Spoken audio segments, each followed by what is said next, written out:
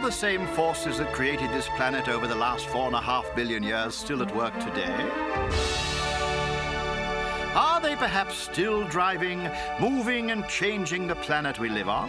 Though we may not always see or feel these changes... I do. Atlas? Yo! What's the matter? You seem a bit shaky. Hey, you think it's easy carrying the weight of the world around on your shoulders? Ugh. But you've been doing it for so long, I'd think by now you'd be used to it. Hey, like you said, this place has been going through a lot of changes.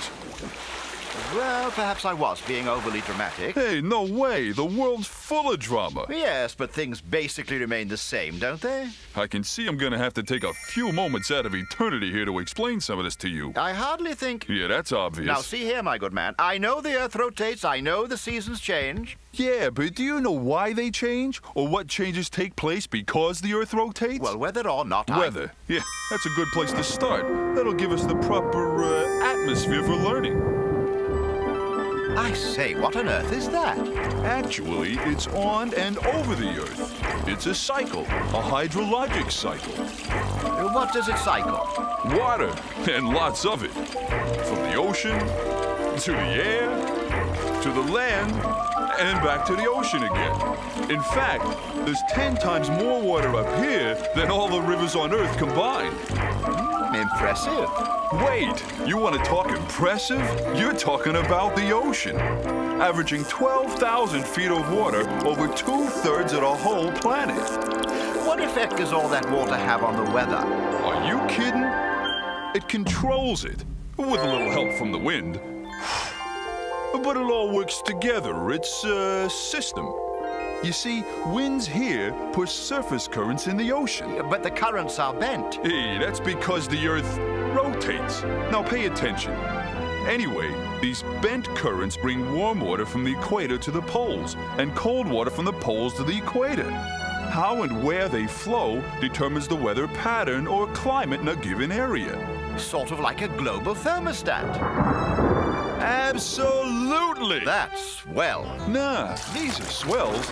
Waves pushed by the wind across thousands of miles of open ocean. Then, when they reach the shoreline, boom! Surf's up! What about the big ones? You know, the tidal waves. A sudden shift in the seafloor, like an earthquake, sends a powerful underwater wave across the ocean at about 450 miles per hour. When it nears the shallow water, with all that energy, it has nowhere to go but up! And what goes up? You're very astute. There certainly are a lot of changes in the oceans, aren't there? I mean, things are always on the move. Yeah, you haven't seen anything yet. Whatever are you doing? I'm gonna take you where the real action is. Oh, come, Atlas. What could possibly be so intriguing about the bottom of the ocean? See for yourself. Oh, a few hills here and there. Hills? You need to get a new perspective on things. We're talking mountains and ridges and ditches. I believe those are trenches, Atlas. Yeah, trenches, like I said. Just look at all that flat land. The abyssal plains, deserts of the ocean floor, 50 times larger in total area than the Sahara. Very chic. I must admit, Atlas, you've shown me an ocean floor I wouldn't have dreamed of in a million years. Probably a lot longer than that. I beg your pardon? Look. Ugh. It's taken 200 million years just to make some of that floor.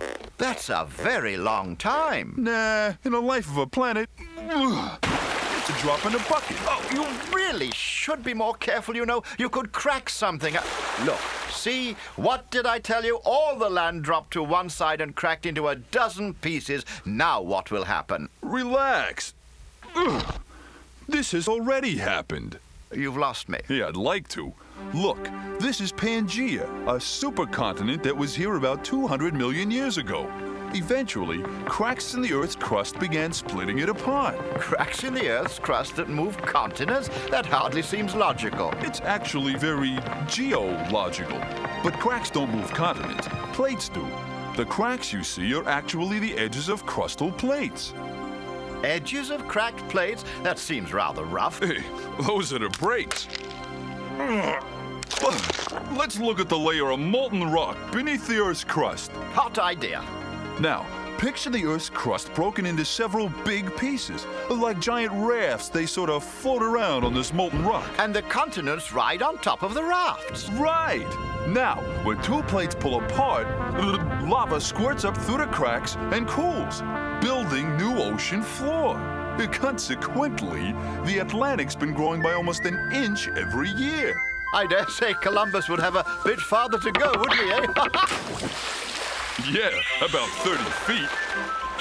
What happens when plates collide? Well, when they meet head-on, the edge of one slips down beneath the other, forming a deep trench and pushing up mountains as it goes. Ooh. How very continental. But sometimes two plates will hook up in a different way. How's that? As one tries to slide past the other, it gets hung up. Oh, it sounds harmless enough. Hey, don't kid yourself.